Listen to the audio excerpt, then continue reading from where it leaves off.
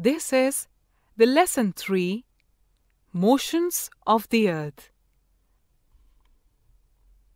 From page number 18 to page number 22.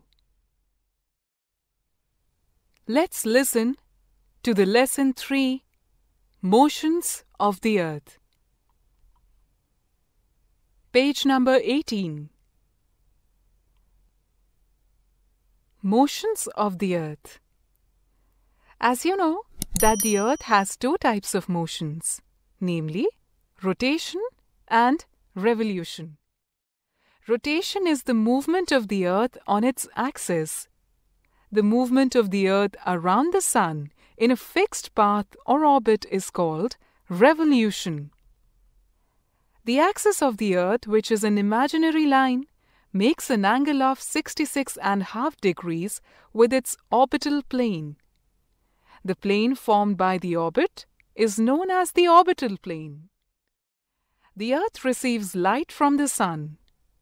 Due to the spherical shape of the Earth, only half of it gets light from the Sun at a time, as shown in figure 3.2. The portion facing the Sun experiences day, while the other half away from the Sun experiences night. The circle that divides the day from night on the globe is called the circle of illumination. This circle does not coincide with the axis as you see in the figure 3.2. The Earth takes about 24 hours to complete one rotation around its axis. The period of rotation is known as the Earth day. This is the daily motion of the Earth. Figure 3.1 shows inclination of the Earth's axis and the orbital plane, wherein we see the North Pole and the South Pole. Also, the plane of the Earth's orbit. It has also been marked the Tropic of Cancer, Equator, Tropic of Capricorn. The figure also shows the vertical line from the Earth's orbital plane. Figure 3.2 shows day and night on the Earth due to rotation. Here we see the sunlight, the North Pole, the South Pole. We also see circle of illumination, equator, and axis. Let's do. Take a ball to represent the Earth and a lighted candle to represent the Sun. Mark a point on the ball to represent a town X. Place the ball in such a way that the town X is in darkness. Now, rotate the ball from left to right. As you move the ball slightly, the town will have its sunrise. As the ball continues to move, the point X gradually gets away from the Sun. This is sunset. What would happen if the Earth did not rotate? The portion of the Earth facing the Sun would always experience day, thus bringing continuous warmth to the region. The other half would remain in darkness and be freezing cold all the time. Life would not have been possible in such extreme conditions. The second motion of the Earth around the Sun in its orbit is called revolution. It takes 365 1/4 days, that is 1 year, to revolve around the Sun. We consider a year as consisting of 365 days only and ignore 6 hours for the sake of convenience. Do you know? The ancient Indian astronomer Aryabhat had stated that the Earth is round and rotates on its axis. In figure 3.3, you can see revolution of the Earth and seasons. In the center, we have the Sun. The Earth is shown rotating on its own axis as well as revolving around the Sun. So, as per the diagram, we see summer in the northern hemisphere and winter in the southern hemisphere. summer solstice, 21st of June. We also see autumn, spring, equinox on 23rd September. Further, we see winter in the northern hemisphere, summer in the southern hemisphere. That is, winter solstice on 22nd of December. We also see spring, autumn, equinox, that is on 21st of March. The diagram clearly explains revolution of the Earth and the kind of impact it has on the season change. 6 hours saved every year are added to make one day, that is 24 hours, over a span of 4 years. The surplus day is added to the month of February. Thus, every 4th year, February is of 29 days instead of 28 days. Such a year with 366 days is called a leap year. Find out when will the next leap year be. From the figure 3.3, it is clear that the Earth is going around the Sun in an elliptical orbit. Notice that throughout its orbit, the Earth is inclined in the same direction. A year is usually divided into summer, winter, spring, and autumn seasons. Seasons change due to the change in the position of the Earth around the Sun. Page number 20. Let's do. Do you know how to draw an ellipse? Take a pencil, 2 pins, and a loop of thread.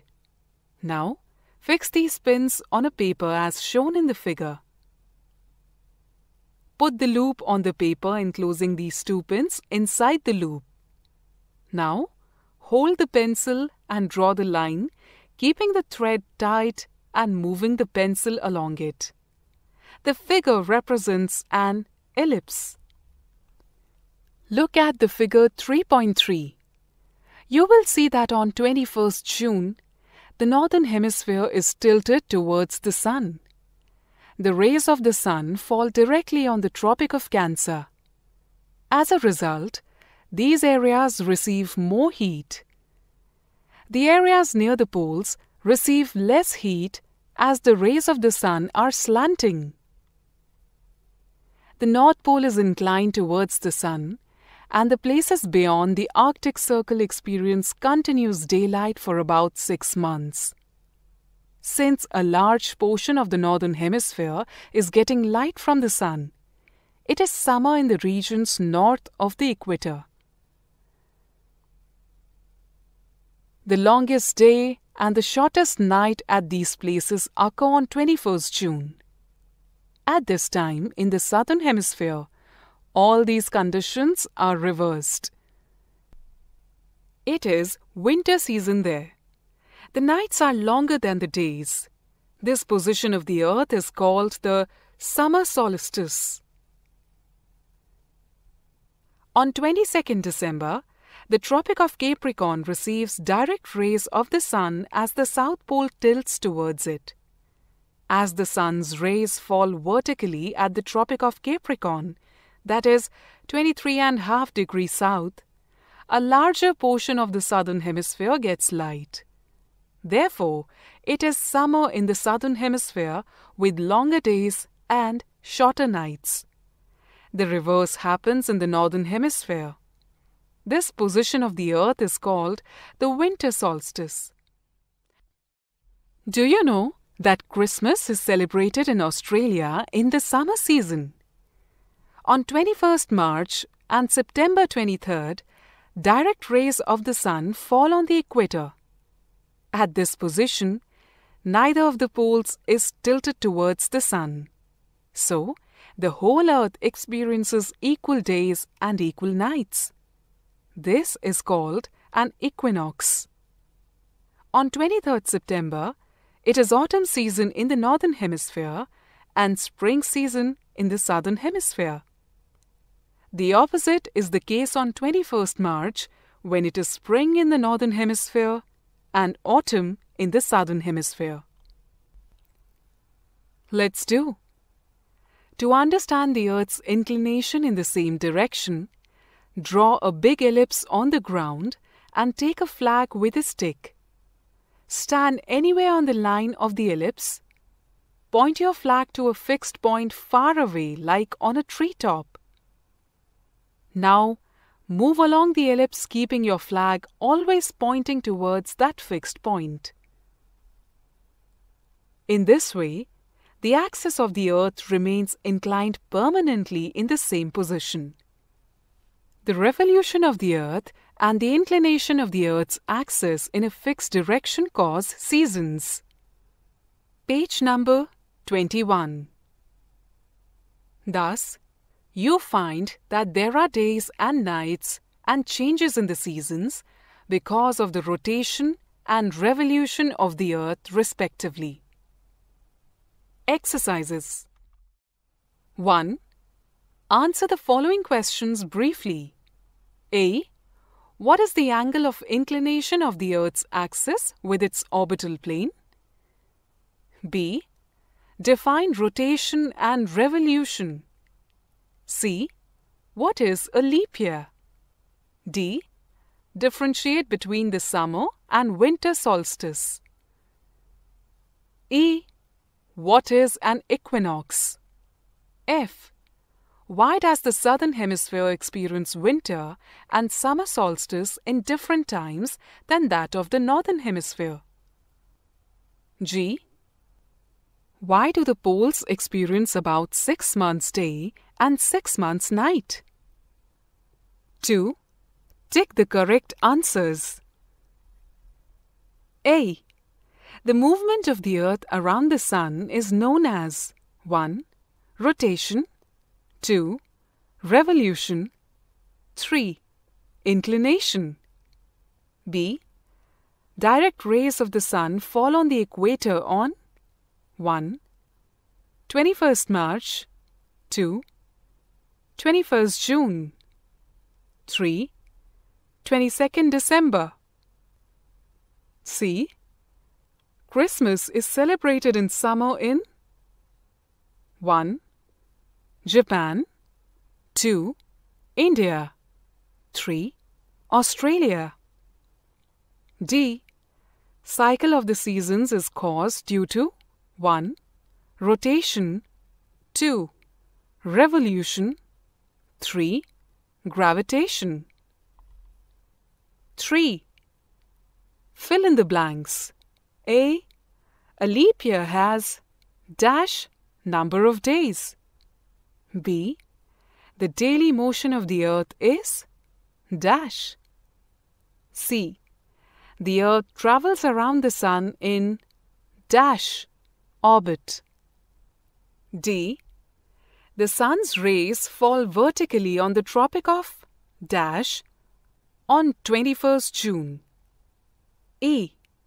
Days are shorter during dash season. Page number 22. Things to do. 1. Make a drawing to show the inclination of the Earth. 2. Record the timings of the sunrise and sunset at your place, taking help from your local newspaper on the 21st of each month, and answer the following. A. In which month are the days the shortest? B. In which months are the days and nights nearly equal? For fun. 1. Draw different shapes of ellipses by placing 2 pins nearer and farther using the same loop of thread. Notice when the ellipse becomes circular. 2. On any sunny day, take a straight stick that is 1 meter long. Find out a clean and level place on the ground. Place this stick into the ground where it casts a distinctive, sharp shadow. Step 1. Mark the tip of the shadow with a stone or a twig or by another means. the first shadow mark is always towards the west. See after 15 minutes and mark the tip of the shadow again. By then it would have moved a few centimeters away. Now, join the 2 points and you have an approximate east-west line. Step 2. Stand with the first mark to your left and the second mark to your right. You are now facing north. This fact is true everywhere on the earth because the earth rotates in west to east direction. An alternative method is more accurate but requires more time. Set up your shadow stick and mark the first shadow in the morning. Use a piece of string to draw a clean arc through this mark around the stick. At midday, the shadow will shrink or disappear. In the afternoon, it will lengthen again, and at the point where it touches the arc, make a second mark. Draw a line through the 2 marks to get an accurate east-west line. The chapter 3 of total 8 chapters of the book ends here.